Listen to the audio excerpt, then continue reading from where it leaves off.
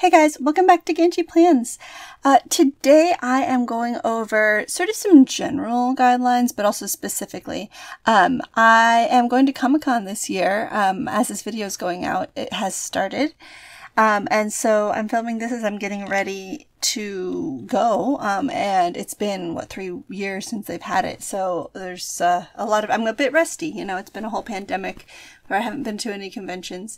I've been to a few, and so I have sort of honed and tweaked my planning procedure and the way that I approach conventions as the years have gone on. Things like having kids have also affected the way I do things. But today I was going to show you how I prepare to go to a convention, specifically in this case Comic-Con San Diego 2022, in my planner and using digital methods as well. So the first thing is to find the schedule online. Sometimes it's in an app, which is convenient. Other times it is in a website with a sort of janky interface and you just make do. But find the schedule as soon as it's posted and go through anything that sounds interesting at all. Put a little heart on it. There's usually a way to favorite it or add it to a list. You know, sign into an account so that it saves everything for you, and just heart or favorite anything and everything that sounds interesting at all. You can go back through this later and pare it down, things that don't really sound interesting in the moment, or that maybe on further reflection are not exactly what you thought they were based on the title. That happens a lot. But just to go quickly through, it's like a 5-day convention. Do this as quickly as you can to go through and just put anything that might be interesting. Because that's just a starting point.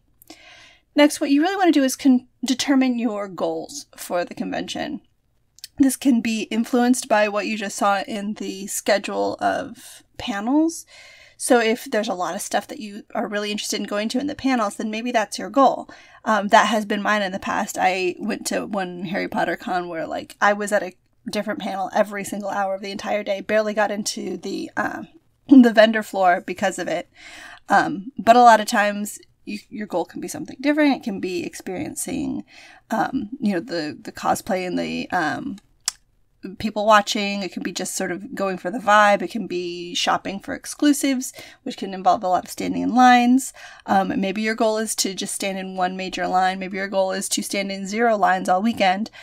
Maybe you want to go, meet celebrities and get autographs. Make sure you research whether they're charging for that. Just pick a goal and try to let go of things that are to the side of that goal. So if you want to do a lot of panels, you're not going to get a lot of chance to soak in the atmosphere, and vice versa. If you don't want to wait in a single line, you're not going to get into the really A-list panels. But there's a lot of really cool things to see that are not in Hall H, that are not the main stage events. So you can find a lot of fun hidden gems if you're willing to just go with the flow a little bit. So on your actual planner, I suggest using something erasable, a friction pen or a pencil, to try to get everything from your favorites list after you've pared it down a little bit. Everything that you might be interested in going to, sort of mark it lightly on your planner page. You still have your digital version that you can pull up on your phone, and you'll also have a paper version when you get there. So you don't really need a lot of detail on that, but just to kind of see okay, on Thursday, it looks like everything's really busy in the morning, but I'm kind of free in the afternoon. That kind of thing is useful to know how many things you have to choose from, because that favorites list is just treat it like a menu. You show up that day, you go, okay, well, instead of 500 different events on the menu today, there's just this 15 list, list of 15 things that I might be interested in going to. And these 3 are all happening at the same time. So I can choose one from column A, Also make sure that you're noticing, where the different panels are taking place. You can use the paper, schedule is really useful for this, because it'll often show you, at least the Comic-Con ones will show you, time up and down in the columns, and then location will be vertical in the room. So it's often, if you're trying to get into a higher, a panel that more people are going to want to go to, a higher value panel, you can show up an hour or two early and see the panels that are in the room beforehand. Maybe your convention clears out rooms between panels, but Comic-Con does not. So you can camp out and see some interesting things that you weren't expecting to see, and then get a good seat in the panel that you did want to see. So make sure that you're cross-referencing that. Also keep note somewhere of different room capacities. I find it's useful if you can find a list of capacities for every single room, then you can plan around that. You go, okay, well, this one, it's, you know, something about Star Wars, so it's going to be super popular, and it looks like this room is sort of a mid-capacity. It's not that big. So if I really want to see this, I'm going to have to show up early because it's probably going to fill up because other people are doing the same thing as me. If it's in a giant room and it's a big thing, then maybe you'll only have to show up like an hour early or a little bit less than that. You'll still have to wait in a line, but you'll probably get in. Or you can also cross-reference and see if the thing before it is really popular. Maybe you'll have to show up even earlier, or if the thing before it is more popular than the thing, you know, like say it's Star Wars, but before that it's like Teen Titans. And like maybe those don't cross over very much. And so a lot of people will leave because they don't really want to see the Star Wars thing, or they want to go to something else. Maybe it's at the same time as something that's really big somewhere else. If you can kind of cross-reference that stuff, it can help you plan a little bit. But all of this pre-work that we're doing, remember, it's all just for reference. It's all just to make a menu that you can choose from the day of. I like to really just make a game plan for the following day. In the evening, I'll sort of see how I feel energy-wise, how I feel about the next day. I'm like, today I waited in too many lines. Tomorrow I don't want to do a lot of lines. That kind of thing. So you can just sort of see how you feel and then plan for the next day. And then just do that every evening. And that way you're not trying to think about all of the stuff going on Sunday when you're trying to focus on Thursday. And then as you go, I do like to use ink to actually take note of the things I did do, just as sort of a memory keeping, how I spent my time. It gives you an idea of, you know, realistically what actually got done, and then it helps you remember, oh yeah, that was the day that I did that thing.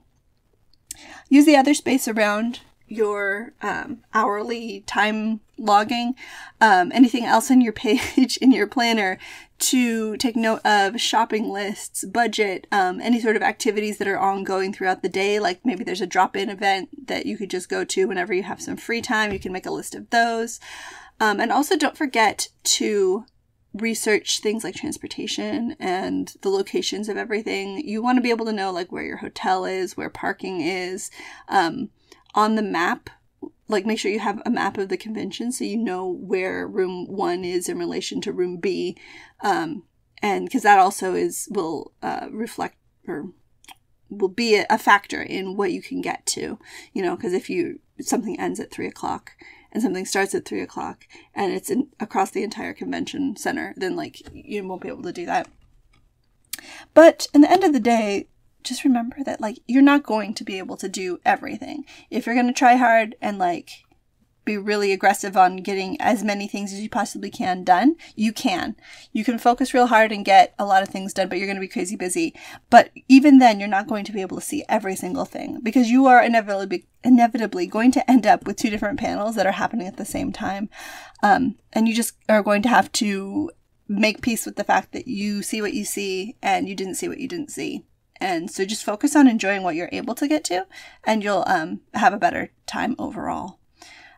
Finally, follow me on Instagram, because if you're watching this right now, I am posting stories over there. It's GanchiPlans, just like my channel here. And I will hopefully see you there. You can comment and see what it's like. In the past, I've done daily vlogs, but that's not happening this year. Hope you found some of these tips to be useful or interesting. I've sort of streamlined this process. It used to be a bit more aggressive on things that I absolutely wanted to do and had to do, but this year I'm taking things a little bit more go with the flow. As I mentioned, we have kids now, and this will be our first con with 3 kids, possibly all there at the same time. So it's going to be, you know, a bit more I'm going to let my 4-year-old pick some of the stuff that we're doing, depending on like how much energy she has and what her interest level is as well. So that's why just having like a list of things to choose from is the best. All of that talking out of the way.